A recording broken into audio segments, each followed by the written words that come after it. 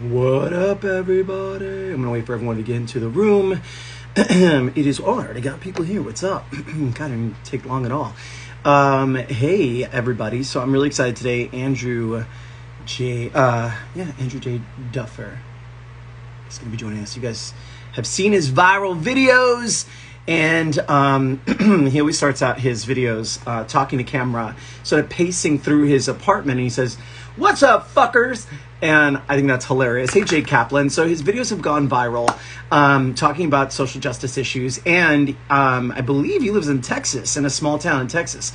So I'm going to bring him into the chat today because I'm really curious to find out what inspired him to get this vocal in a very conservative neighborhood, and what it's been like to kind of have these videos go viral. He's a white guy, but he's an ally to the black community, and really beautifully unpacked white privilege. And I was just really impressed with him, and wanted to have a little chit chat with him. So let's see if he is in the room. There he is. I'll bring him into camera now. Andy's never been Andrew J. Duffer is his handle. Call him Andy because I feel like I'm that close to him, but he'll correct me if I'm wrong. There you are. What's Look up? at that. Okay, first of all, hi. All right, so I think you kind of hit people's radar when I think you got a lot of traffic for our passed around video when you were pacing through your apartment talking about Trump and I mean all the things. Was that the first video you ever made and it just happened to go viral, or have you been doing this for a while and that one just blew up? I had made other videos before, but nothing about like political stuff or social injustices, just like creepy men in my inbox or crazy people at the grocery store, things like that. Are you talking about me? Much older. Gotcha. So life experience stuff. You were basically just sharing your experiences. Like shallow, superficial, like easy breezy, funny stuff. Mm-hmm. But it was, I got so tired of these people from my hometown. Like I don't live there anymore. Okay. But when I do go there, you know, they'll see me at like the grocery store, or, you know, they're like, "Hey, how are you doing?" I imagine a Piggly Wiggly. Is there a Piggly Wiggly or no? Kroger's. There used to be a Piggly Wiggly. But it's a super Walmart. Or Oh, no. Actually, I'm not going to shit on Walmarts because I had never really been to one, and I started traveling, and I was living in Vegas, and I went to the Walmart, and I was like, "Oh, I get it. Like you could live. Everything you need is there." yeah, and there's no dress code. Right. Well, there you go. But yeah, that's where I would usually go, and you know, they would see me, and like usually it's because they had just posted something like pro-Trump. Right. To me, and it caught them off guard, and it's like, "Oh, hey, how are you doing? By the way, I like you, but I'm voting for Trump because of this, not because, you know, I hate gays." But and yeah. I was like, So were you, in every single video before you started tackling political stuff and social justice, were you always pacing around your place? Because I love it, and I'm a pacer, so I get that. I'm always pacing. Okay. Every video I was pacing. I started doing them at work because I was the only employee there for the longest time. And so I had some downtime, and I'm like, I'm making a video. Yeah. So I was bored at work. But yeah, now that we're busy again, I do them at home. Got it. So when the first video kind of hit and you really take some good jabs at Trump and just calling out, I think in a really funny, relatable way, some of the shit that is going on in government and politics, do you pre-plan what you're going to say, or is this all like you kind of know and it's just stream of consciousness because it's so clean? I'm always fumbling for words if I were to try that in one take. So, like I said, the videos that I did before they went viral, it was just a stream of consciousness because it was just me telling a story. But the 5 minutes of hot tea video, the first one that went viral, that was a stream of consciousness. I knew that I wanted to, you know, compare it to like Anne Frank and Hitler. So I knew that I wanted to say that, but everything before and after that was just a stream of consciousness. And then when it went viral, it scared the shit out of me because I was like, okay. Well, let's talk about that though. Were you actually scared for retaliation or people trolling you, or, you know? Internet is mean. So I was like, Oh God. But I mean, I knew it was gonna go viral when I saw it and it had like 70 shares, and then I refreshed it 5 minutes later and it had 100. And this was right before I went to bed, Oh and my I was God. like, tomorrow, and this is gonna go viral, and it did. And I guess what scared me is because I had no control over it. People were screen recording it and downloading it, and so even if I wanted to take it down, it was already out there. I mean, I knew I was probably going to get hate, but most of the feedback was pretty positive. But yeah, I think I was more concerned about like, oh shit. Well, you know, and when you kind of segue into some social justice issues, whether it's Black Lives Matter or talking about our own kind of privilege, whatever that looks like for each of us. I know mine, you know, I'm in some spaces, I'm very white passing. So I have that, I have the TV thing. So I get a little privileged in different areas. When you kind of, I think when you tackle some of these issues, you make it so it feels funny. We can have a good laugh, but then are also kind of thought provoking. And I love the experience you recently shared in your, I think it's your last video, where you talked about white privilege and you talked about your best friend. And you're like, well, I can't be racist because my best friend's Black. You know, I was wondering if you could share a little bit of that, because I love that story. And I thought it was so beautiful how I think we've all kind of been blind to some areas in our life that we could really be focusing in on about how we are all contributing to problems. Um, well, I mean, we were super close for the longest time, and we stood out like a sore thumb. I'm just like, Right. I'm 5'7". What state? Oh, you're 5'7". That's good to know. What state are you in, by the way? I don't think I even set up where. I just said the South somewhere because I've read the accent. I'm like, I Okay, mean, got it. so, but yeah, in the time, it's Northeast Texas. It's this small, tiny town. It's like right where Texarkana and Arkansas, or Texas and Arkansas meet, like in the Texarkana area. Hmm. Um, she was taller than me. She's like a big, beautiful woman, and so we stood out like a sore thumb. And people, every time they saw us, they would just always stare at us like we were crazy. But And you'd have been friends for years before you went to that store together, and you noticed something was different. And I thought that was so profound. so we had lived in the same town our entire lives, and we went to school like K through 12. But it was like 10th grade year that our schedule was like identical, and so we were Hmm. always together. And we got super close. Um, but I mean, I had always liked Black people. I had always had Black friends. I didn't care about their skin color. But like I said, it's like I grew up in this town where people are constantly saying the N word and making Black jokes and acting like white people are better. And so even though I didn't care, I still, I would make innocent Black jokes that I thought were innocent. But I mean, and they would laugh, but I feel like on the inside it made them feel some type of way. And like, while I had no malicious, will towards them, it's like I feel like I may have made them feel a certain way. And it's just that stupid ignorance. Like, just because you have Black friends doesn't mean that you're not racist. Like, racism, I feel like white people think that racism is just like, you don't like Black people, but like there's so much more. It's like an onion. Yeah. There's so many layers to it, and I feel like a lot of people only know about that one layer. And I so agree. Yeah, I think there's a lot of there's overt racism, which we recognize right away. You can clock it. And then there's a different kind of microaggressions like, well, yeah, but not you. You know, when anyone talks about a marginalized community, whether it's their ethnicity or their sexual orientation, gender identity, they'll be like, da da da, and they'll say something kind of shady. And then they'll say, oh, but not you. You're not like blah, blah, blah. You know, and so there's all these kind of little kind of microaggressions. Or when people meet me and they'll say like, wow, you're so articulate. I'm like, no, I'm speaking eloquently, but articulate is like, yes, I can form sentences. And, there are many little things. And I think society didn't help, media didn't help. I remember growing up in a very evangelical, conservative household, but like we're low income, and Puerto Rican, we're made of the natives of the Puerto Rican island, the white Spaniards and the Black slaves that were brought over to the island. But I've experienced that some of the Puerto Rican folks that I grew up with within my own family were the most racist against Black people.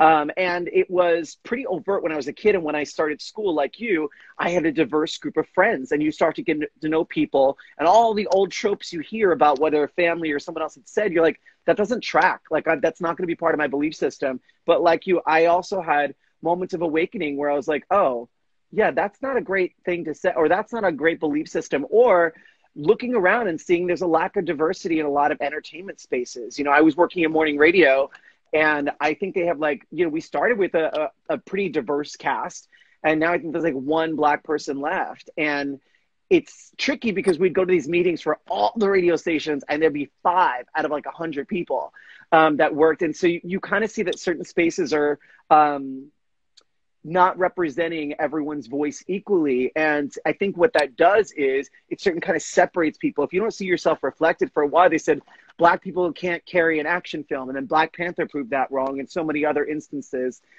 So where you are now, are you prepared for another video? When are we going to get these? Are you feeling the pressure that we want more? Yeah, I just posted a video yesterday, and the comments were like, "We want another video," and I'm like, "Oh my God, I just." Yeah.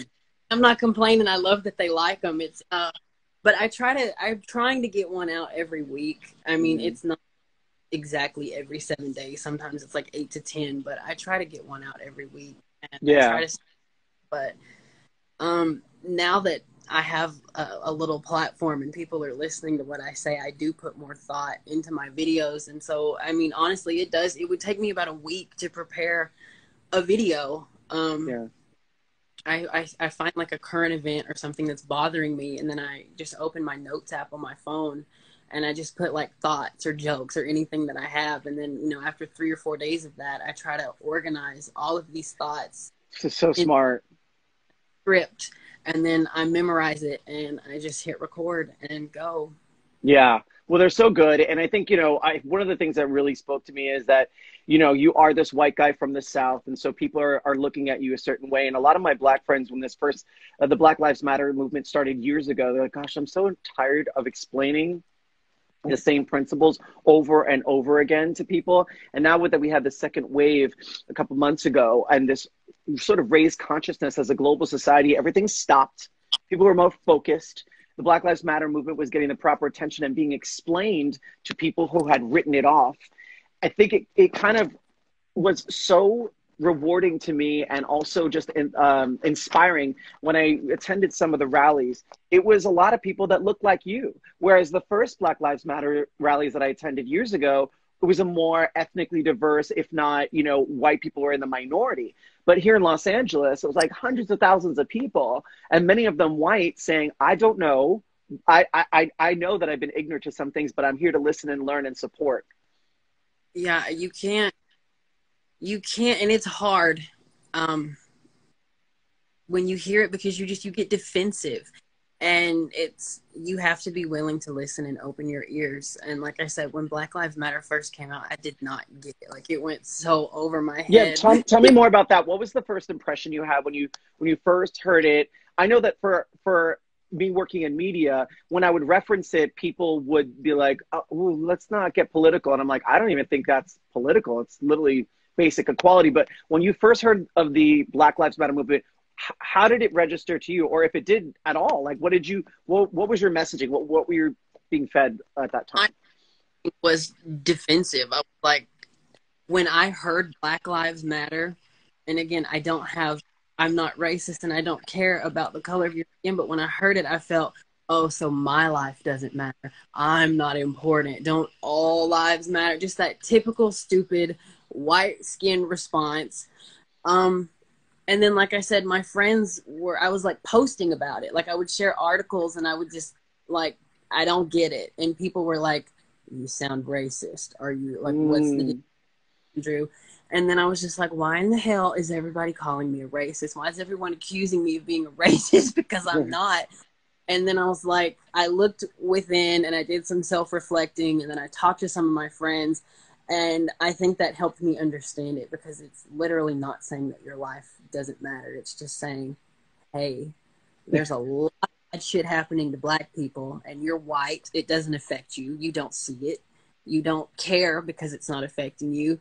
But then when you start to really look and listen and you see what's going on, you get it. And I think social media has helped a lot, like seeing these videos of cops attacking Black people. I think is like the one, you know, one of the things that I can only imagine how frustrating it could be as a community who has been saying this for generations, you know, centuries of the suppression.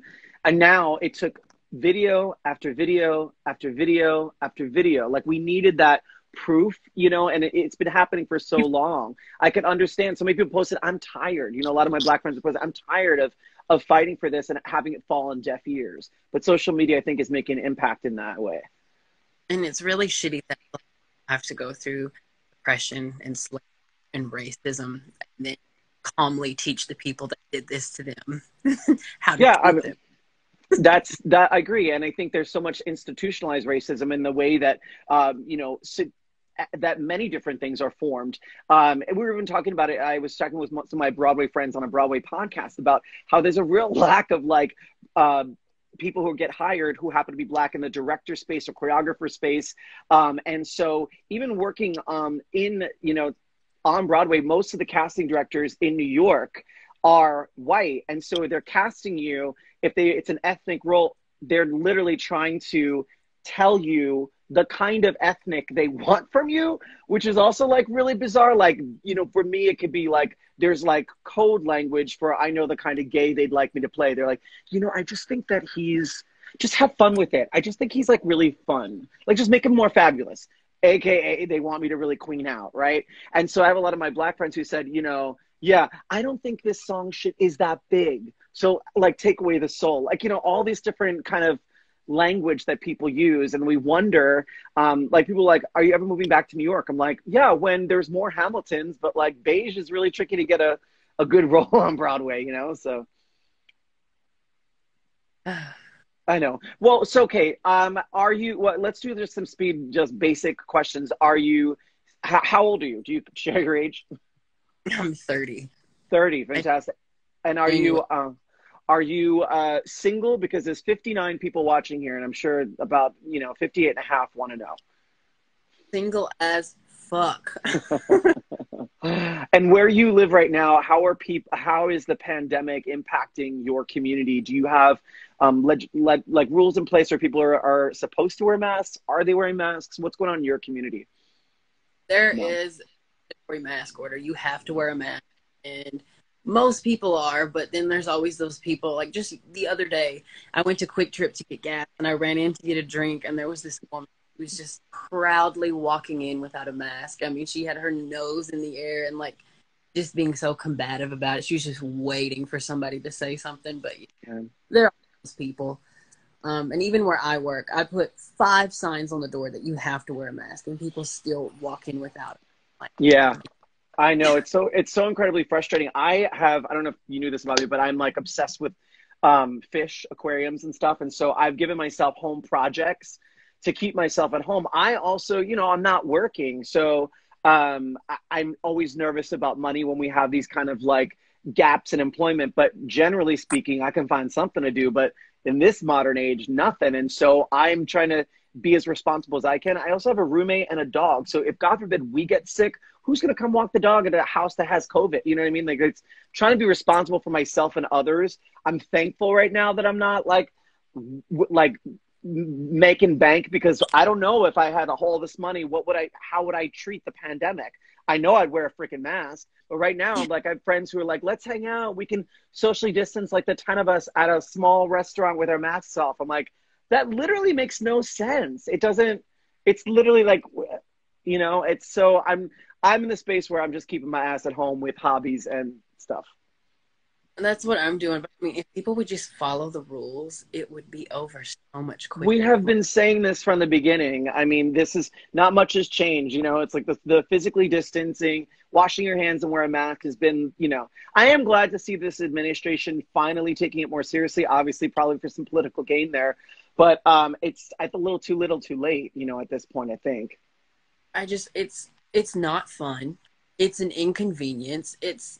But I mean, like, you have to do it. And if you would just do it right, then it would be over so much quicker. Like, just inconvenience yourself for a little bit and let's get over it. Let's end it.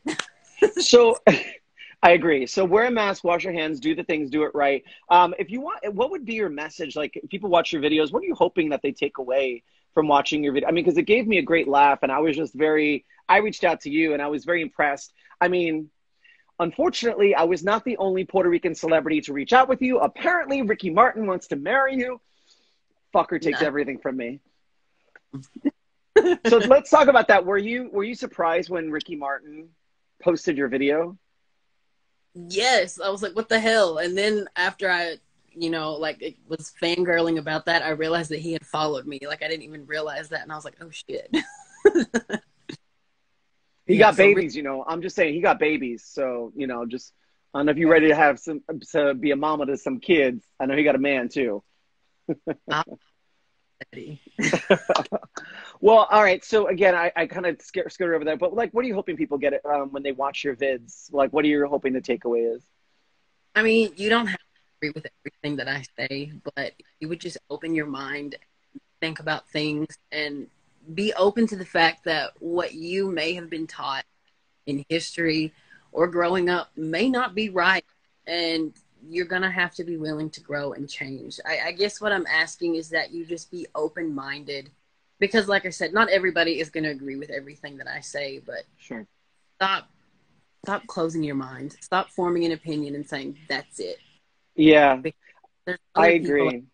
and there's things that they go through that you aren't aware. And when they're making movements like Black Lives Matter, they're literally trying to tell you something. And like I said, like I even had it. You have that first initial reaction where you just, nope, just listen. Just Yeah. be. And I think you just touched on something really, I've been saying this like during the whole quarantine as we've been sharing videos and people just, sharing the mic on their pages. I've gotten to really listen to so many incredible advocates for the Black Lives Matter movement and a lot of trans advocates, and just really feel like I'm getting the best masterclass in the education that I was never taught. And more of us need to have those kind of lessons. And when we talk about white supremacy, it's like, I know a lot about white folks' contributions as I was taught in school, but I wasn't taught, except for a couple of African-American people, the contributions that they made to this country. And that actually goes for many other ethnicities as well. It's all put through the filter and the lens of this kind of white journey. And so I'm really excited about this young generation who are becoming so politically engaged, but more social justice engaged as well. Someone said, and I love this, you're lucky Black people are not trying to get revenge. They just want equality.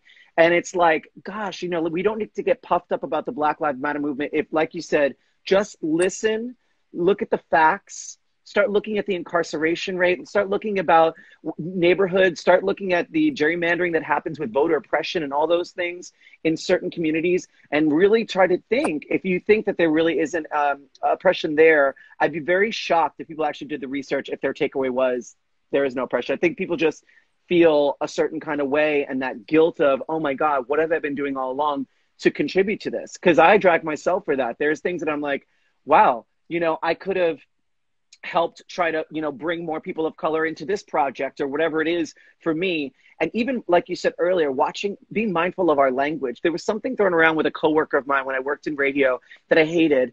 They didn't like PC. They were just like, oh, everything's so PC. And I was like, it's not political correctness. It's literally just correct. There's some things, or there are communities that are crying out, and when they're crying out and they're hurting, it's important for us to listen.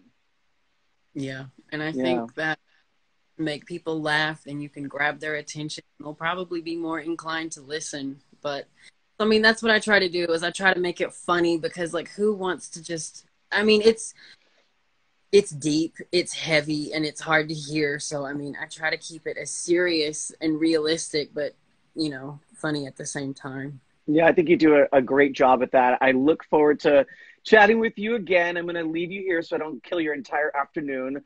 But thank you for all you're doing. I'm really proud of you, because I know it probably can't be easy to be posting those vids where you live. I mean, everyone who follows me on my page knows what I stand for. So it's like, I feel like sometimes occasionally I'll get a little troll in the DMs. I'm like, why are you following me then? Like, shit ain't changed, and this is me. So I just want to thank you, and great job. And by the way, if you're watching this right now, every Friday I'm going to go live with a new guest at 1 p.m. So make sure you join us here. Andrew, thank you for popping my every Friday cherry. Thanks for popping my Instagram live and interview. I can't believe you've never gone live on Instagram before. I haven't. We need more of you live, please. And if you're not following Andrew, please take a minute to follow him as we end this video. Andrew, stay safe. I'll talk to you soon, okay? Thanks. Have a great fucking day. Bye. That's right. Bye.